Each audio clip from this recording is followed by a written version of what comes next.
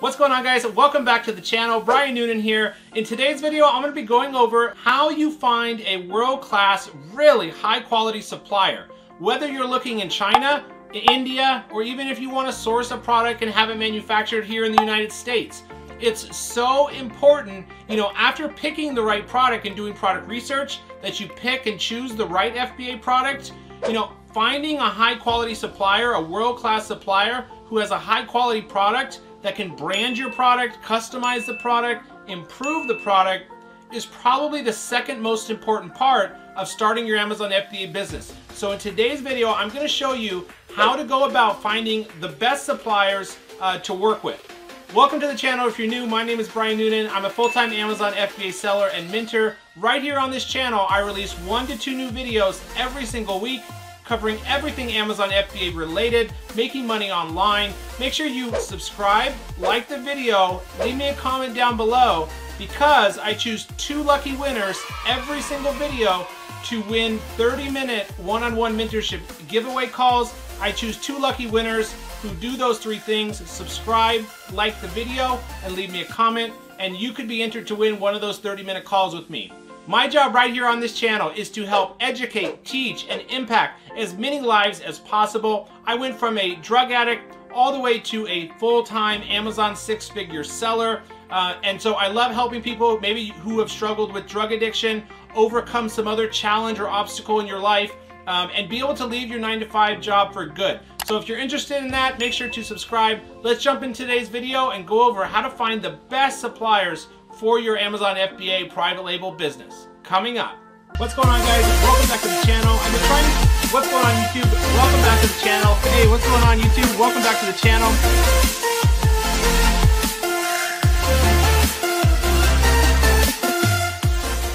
All right, guys, how are you going to go about, once you've decided on your first or second or third FBA private label product, how are you then going to go about finding a supplier? That would be step 2. After you've decided on a product, you've done product research, you found a product, it looks good, you've read all the negative reviews to find out what are some of the issues with the product, what can you fix. Let's say, for example, you're going to be selling this coffee warmer for desk. Once you've done the research and found kind of the style or the color or the size of coffee warmer for your cup on a desk that works best, the next step is to go about looking for suppliers. Now, Alibaba is the largest global manufacturing website in the world. Most of the suppliers on Alibaba are going to be in China, but there's also suppliers in other countries like Central and South America, India, Pakistan, Vietnam, all over in Europe. So Alibaba is probably my #1 go-to website for finding suppliers, but I will talk about in today's video some other resources, some other websites where you can go out and find suppliers. One of the most important things when it comes to time to buy your product, sourcing your product, contacting suppliers, is finding a supplier who has a high quality product and who's willing to work with you. Sometimes in the beginning we have to order a small test order. There's no reason to order 1,000 units for your first order. I usually recommend starting with 300 to 700 pieces or units for your first order. But let's talk about the process of sourcing your product. So you found a product. Now it's time to contact 5 to 10 suppliers on Alibaba or some of the other websites I'll talk about here in a minute. Now, you can use the Alibaba template that is down below in the video description. That is a free download from me. You can just click on that, copy and paste it once you open it into a new Word doc or Google Doc, and then edit it with your own information. So you want to put your name and address at the top, and then the questions down below about your product. And so basically this is an Alibaba template for contacting suppliers. It's down below in the video description, and you want to edit that and be ready with that to send that off to 5 to 10 suppliers, because that's going to be the first step after you've found a product or 2 or 3, and you want to start reaching out and looking for a high quality supplier who can customize the product, brand the product, and differentiate the product really, really well. So the first thing I like to look for is a good quality supplier who has a good product, a good price, and a low MOQ. What is MOQ? MOQ stands for minimum order quantity. The reason I like to look for suppliers that have an MOQ of say 500 or less or 1,000 or less is because for our first test order, we want to order a small amount. We don't want to have to order thousands and thousands of units like some suppliers require. So we're looking for suppliers that also respond quickly and have good communication skills. How's their customer service? Once you send them the template, they will respond to you. When they responded to you, did they answer all the questions in red text, or did they break up their answers to match the questions in the order you asked them? That would signal that they have good communication skills. And that's going to be so important when it comes time to start buying the product and sourcing the product, right? We want to find a supplier who understands us. You know, it's okay if their English is a little bit broken, as long as they're communicating with you, getting back to you, and answering the questions we have. Okay, so next, we're going to want to order samples of your main competitors off Amazon. So going back to this coffee warmer, if you were going to be doing this product, you would want to, of course, run the numbers and overall find the style or color that's selling the best, you know, consistently doing the most revenue. What color is it? What size is it? What features does it have? How long does it stay warm? How hot does it get? And so you would want to look at your main competitors on Amazon and then order or buy a couple of your main competitors' products off Amazon, get them to your house, because the reason we want to do that is we're going to compare the quality of the products that you buy off Amazon from the sellers on Amazon. We're going to compare those products to the products or the samples you get from your suppliers. And we want to make sure we have just as good quality or better from your manufacturer that the Amazon sellers do that are making money on Amazon, okay? Does that make sense? So I always recommend ordering a couple of your main competitors' products off Amazon so you can compare with how your samples look from your top 2 suppliers that you're thinking of going with. So you can use Alibaba or download the Alibaba app to your phone is very helpful. And we would just come onto Alibaba. Let's go ahead and type in coffee warmer. All right, and what is so cool about Alibaba is this is the largest supplier database in the world. So yes, there's some low quality suppliers on here who you know are not verified and are a little bit risky to do business with. But overall, in my experience, you know, suppliers that are listed on Alibaba are going to be pretty good to deal with. And here's how you can minimize your risk and make sure you're only looking at suppliers who offer trade assurance and are verified. Over here on the left, you can see supplier types. You will want to always choose trade assurance and verified supplier. This will make sure that you're only looking at suppliers who have trade assurance, which means insurance. So once you pay for the product and get it shipped to Amazon, if the product never arrives, you never get the product, it's all damaged, you have trade assurance or insurance to back it up and get your money back or a portion of your money back. And number 2, verified supplier. This means Alibaba, the company, has verified that these suppliers are trustworthy to work with. Also, up here you can see where you type in the name of the product in the search bar. You can see that there's a section here, products, wholesaler, suppliers. Sometimes I'll start with products, but then if there's a lot of results for this product, I would go with suppliers, because we only want to deal with, in most cases, suppliers who make this product or manufacturers. These are factories over in China who can produce thousands and thousands of these per month or per week even. And in most cases, we only want to deal with manufacturers or suppliers who have the equipment, the factory machinery to build this product from scratch. If you're only looking at the results that come up under products, that's just everyone who can list a product on Alibaba. It could be a trading company, it could be a middleman, and so that's why I recommend looking at suppliers. And then you can check here, trade assurance, verified supplier, and then now we can start to go through the results. What do I look for once I see all the results? Because there's going to be a lot. Now, if you ever look for a supplier and you type in the name of the product up here, and under products or suppliers, not many results come up. Let's say there's only 1 or 2 suppliers or results that come up.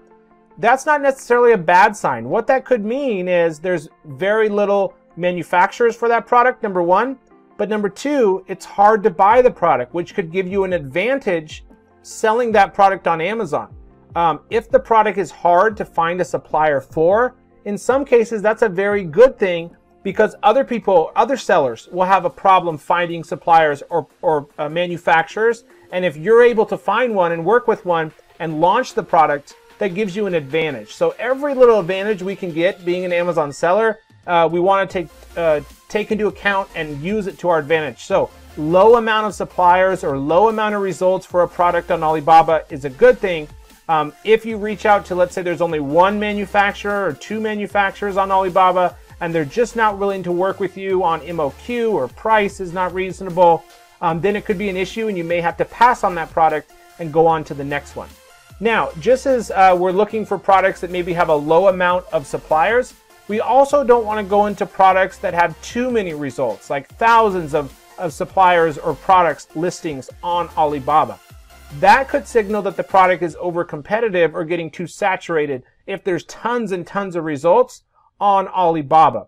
Every product will have a trend or a life cycle. Most products will sell well for anywhere from 1 to 2 years. That's going to be the lifespan of the product. About 2 years is about usually how long the product will sell well. And so if you search for a product or find a product on Amazon, you search for it on Alibaba, and there's hundreds and hundreds and hundreds or thousands even of results, that could signal that it's getting oversaturated or the life cycle of the product is getting close to the end. Okay, next guys, what I recommend doing is going through here and seeing, are we looking at the relevant results? Are these the products that we're looking for? So we're looking for a smart coffee warmer. The price on Amazon is $26, which tells me I'm probably going to be paying, let's see the other prices. So price on Amazon is right here. It's kind of mixed up, but we have $22, $22, $39, $21, $14 for these coffee warmers. So I just know from experience, this product on Alibaba should be, if it sells on Amazon for $15 to $30, on Alibaba, you should only have to pay between $5 and $10 for the product, okay? So let's go through here and look at the results. The first thing I look at, how long has the company been in business? Right here, I usually like to see at least 2 or 3 years or more. I look at their total revenue. How much in US dollars have they done? 5 million to 10 million or more is advisable. These little transaction levels, the diamonds, 2 or 3 of these or more is great. What's their response rate? We want a high response rate in the 80s or more. That tells you that they get back to the inquiries and the messages good. Here's a 95% response rate, but this is not the same product. This is a tea coffee warmer plate for teapots. But here, this one looks like it. Winter desk, 2 temperature grade electric mug warmer. So you can see the idea here. We're looking for suppliers or manufacturers who've been in business a while. You can also look at the name of the company here, because sometimes they'll have multiple listings and you don't want to contact the same supplier, multiple times. The same supplier could have 30 different listings on Alibaba. So make sure you are paying attention to the company name. And then you could open up, if this was a interesting one, they're verified, they have trade assurance, they've got 3.5 diamonds, they've got a 95% almost response rate. They've done over $100 million in total revenue. This is absolutely a supplier I would consider. So you click on their listing here, and we can look at their products. What products do they make? So let's look at cup warmer or coffee warmer is the product we're interested in, but also pay attention to the other products they manufacture. If the company seems to have products in all different categories, from pet supplies to baby, that could signal that it's not a good supplier to work with. Because they are selling so many different products, it could signal that they're a trading company or middleman. And usually I will like to find a supplier like this who has multiple products. We know they're a manufacturer because we sorted by supplier, and they have multiple products in the same niche or same market and multiple versions. This tells me that they'd be willing to grow with me if I want to expand. If this product takes off, they have other variations or models of the same product, newer versions that I could offer. Of course, like this one here, you can see the price difference here. This USB cup cooler warmer is $11 to $13 per unit, whereas this one is only $2.95. I would probably go with the more expensive one in most cases because there'd be more profit margin. As long as I can sell the product, if I buy it for $11 to $15 on Alibaba, I better be able to sell that product for $40, $50 or more on Amazon. There's the 33 or the third percent rule on Amazon. What is the 33% rule on Amazon? This means for 1/3 of your money that you invest or make, 1/3 will go to cost of product and manufacturing and shipping. 1/3 will go to FBA fees and PPC fees, and 1/3 will be left over for profits. Okay, so a third. So if you buy the product on Alibaba for $11 to $12 to $13, you better be able to sell that product. If the FBA fees are around $10, you know, 15, 10 is $25. You need another third, so you better be able to sell that product for $45 or more. And that's just a rough calculation. Of course, you would want to do more detailed profitability calculations once you reach out to these suppliers and get prices back. Then you could take those numbers and put them in here and do profitability calculations, okay? And you'll want a 30% margin or more, at least, you know, $10 profit per unit roughly, and at least 125% ROI. But that comes later after you find, you know, 5 to 10 suppliers and start contacting them to get quotes. Hey guys, real quick before we continue on with the video, I just wanted to thank all of you who support the channel and watch my videos here on YouTube. It's a fast growing channel and I couldn't do it without you.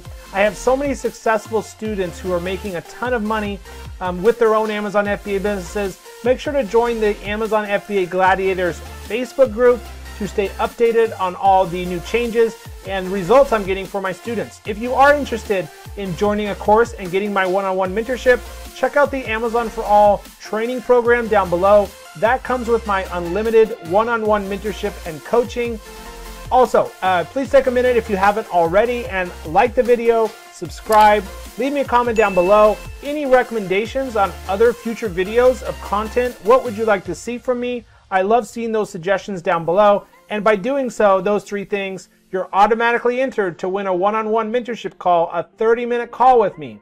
Okay, once you reach out to 5 to 10 suppliers with the template and they respond to you and you liked their answers, then it's time to request a formal quotation or a PI, a purchase invoice, purchase order. This will show all the final prices, detailed breakdowns, the size of the product, the style of the product, what the product comes with. Does it include packaging?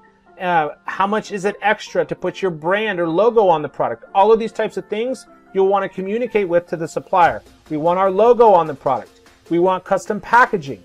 We want our Amazon barcode on each unit. We want a product insert card. All of these types of things, as well as DDP shipping price.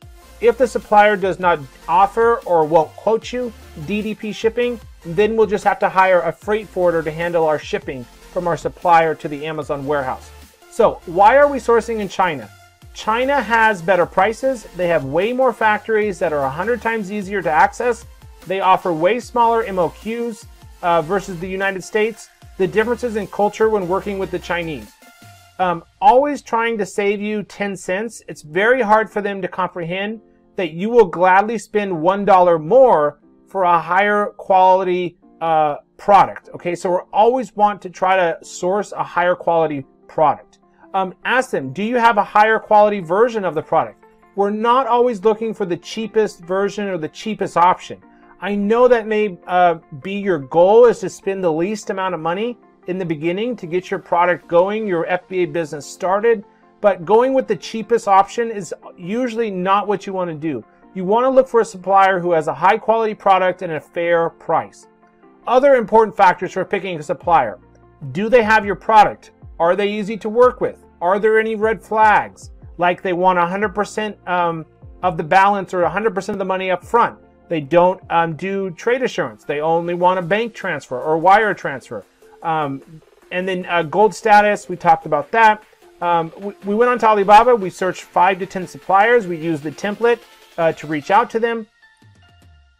Okay, when you cannot find your product on Alibaba, find suppliers that produce similar products, similar as possible, And use an RFQ, request for quotation, is another option. An RFQ, you could submit an RFQ with the template, put the name of the product in there, see what you get. You should get a couple suppliers who reach out to you. Getting a lower MOQ. You will never make a 5,000 unit MOQ 500. Be reasonable. If their MOQ is 1,000, sometimes they'll come down to 750 or 500, but that's why I usually will sort for the first product. I will sort these results for minimum order quantity. Over here on the left, you can actually go in and put in minimum order quantity 500 or less and press OK. And then we're only looking at suppliers or manufacturers who are willing to let us only buy 500 for our first test order, okay? You can also go over on the left here and choose by category. Ready to ship, I usually will not check because I want a custom product with my logo on it. I don't want to just buy a stock generic product. We always want to try to get our logo on the product, which is pretty much required now for Amazon to approve your brand. And then if you're looking at products that require customizations, you can also choose that.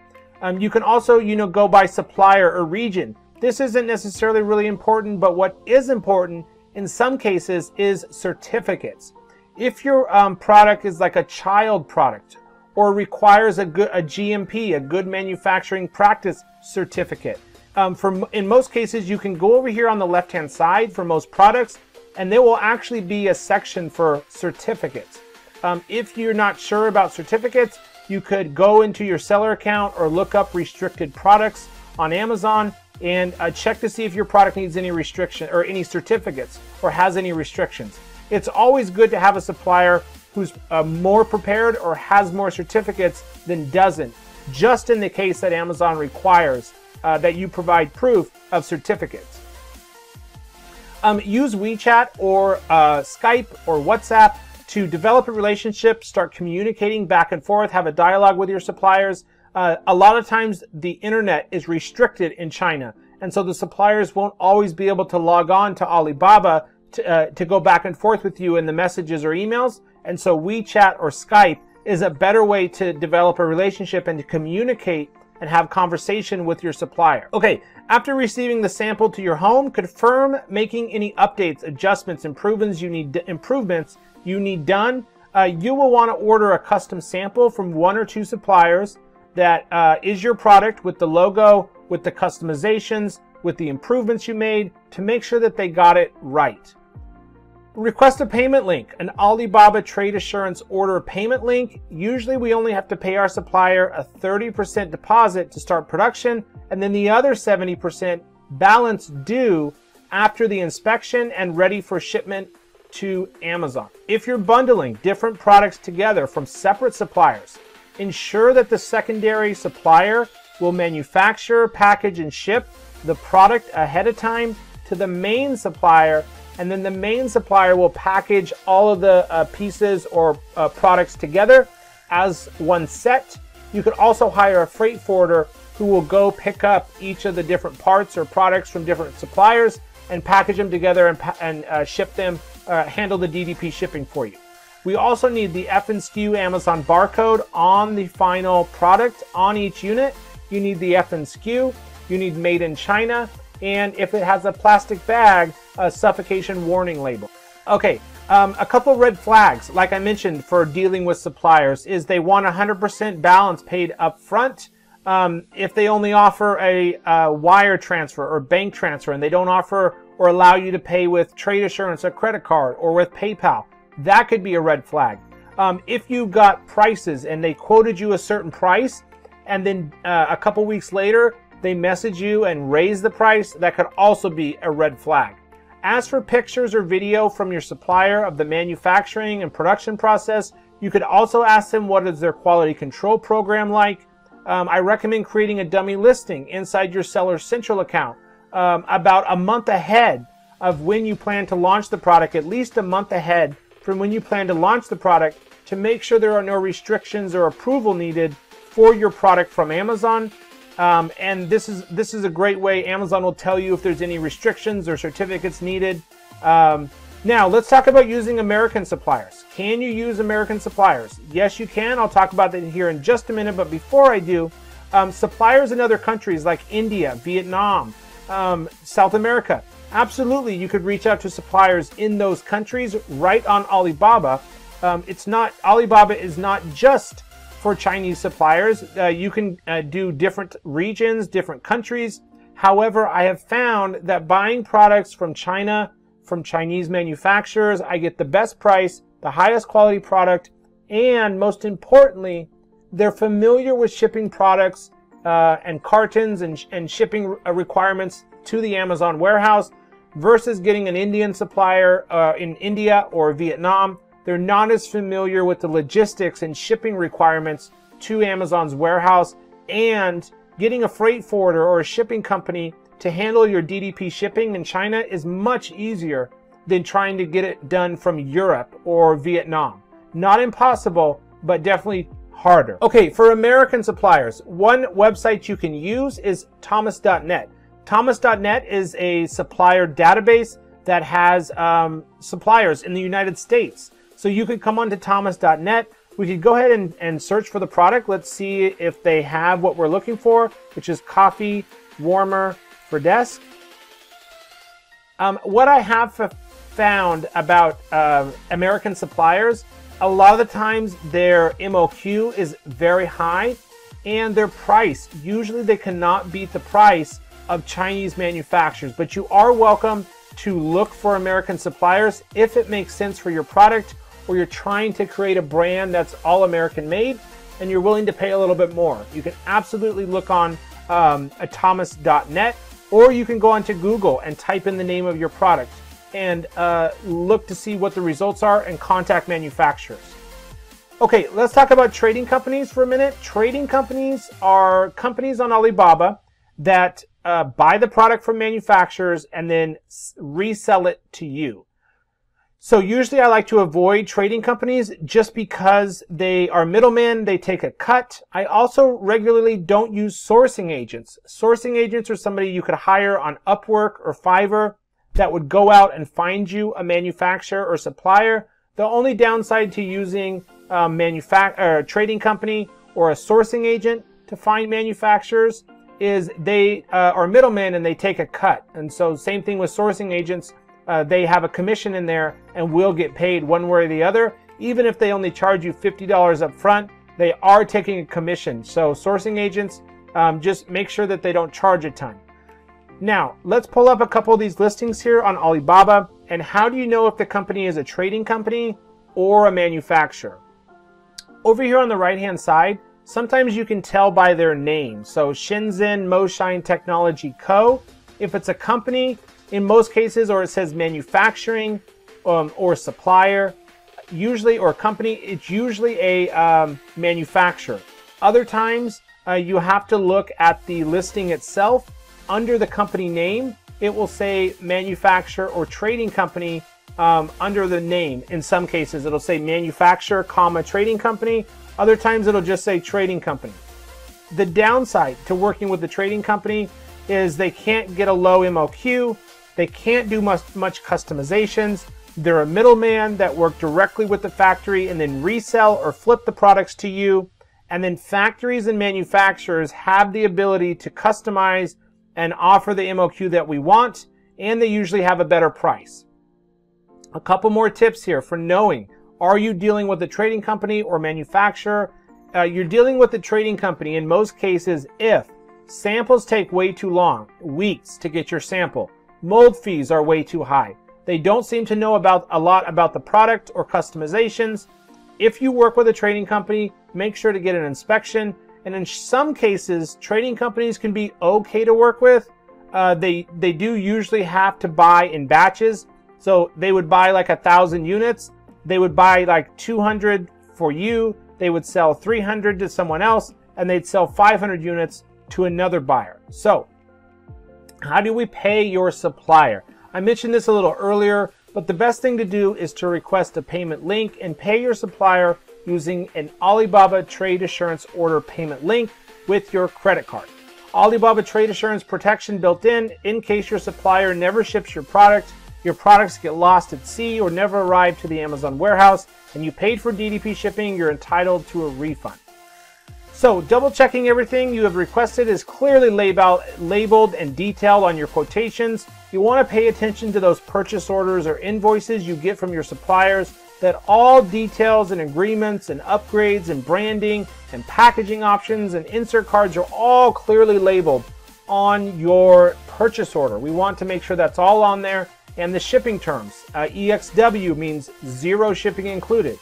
FOB, that means half of the shipping is included to a Chinese seaport. DDP by sea is what we really want. That will get your product from the factory in China all the way to the Amazon warehouse. And then tariffs. If you pay your supplier or freight forwarder for DDP shipping, tariffs, duties, taxes, and all other shipping costs is all included in that DDP shipping cost. So just double check and make sure you are paying attention to your purchase orders and invoices, that it in fact includes DDP shipping, door-to-door shipping, with all customs duties, tariffs, taxes, and fees included, which it should if you're using DDP shipping. All right, guys, there you have it, a breakdown and walkthrough of suppliers, how to find the best suppliers, how to know if you're dealing with a manufacturer or trading company, should you go with a supplier in China or India or Vietnam or even in the USA. I hope you guys enjoyed today's video. Really appreciate it. If you could make sure you're subscribed, like the video, comment down below, and I choose 2 lucky winners every single video to do one-on-one mentorship giveaway calls. You could be one of those lucky winners. Thanks so much for watching. I'll see you on the next one. What's going on, guys? Welcome back to the channel. I've been trying. What's going on, YouTube? Welcome back to the channel. Hey, what's going on, YouTube? Welcome back to the channel.